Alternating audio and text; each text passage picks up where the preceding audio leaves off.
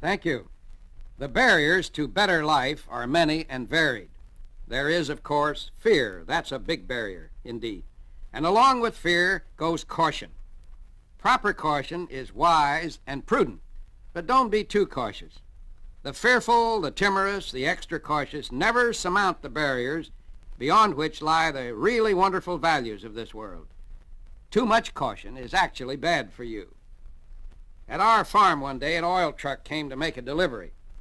But presently I noticed that the driver didn't get out of the cab. So I walked over and asked, "What's the matter?" Nervously, the man answered, "Look at that dog." Now, we have a big dog of no recognizable breed, just a plain dog who has an enormous bark and a mean look to go with it. But actually, he's a fake. Mean look and bark are all he's got. Why, that dog wouldn't hurt a fly, I said.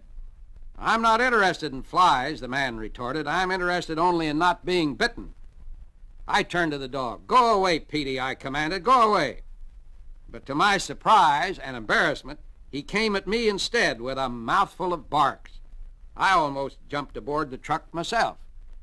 Petey knew he had this delivery man buffaloed, and he was going to see if he could scare me, too. "As long as you're afraid of this dog," I told the man, "he knows it, and is determined to keep you sitting right there in that cab." Well, finally my assurances prevailed. The cautious fellow climbed out. Together we walked straight toward the dog. When Petey saw he wasn't scaring anybody, he retreated, and fast. Well, it's no news that an animal, sensing your fear, will often do its best to intimidate you all the more. The longer you permit yourself to be cowed by anything, the more scared of it you become. More about this in a moment.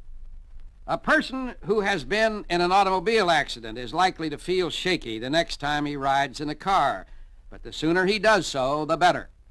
If he puts it off, he may develop a fear of cars that can develop into a phobia against all modes of travel.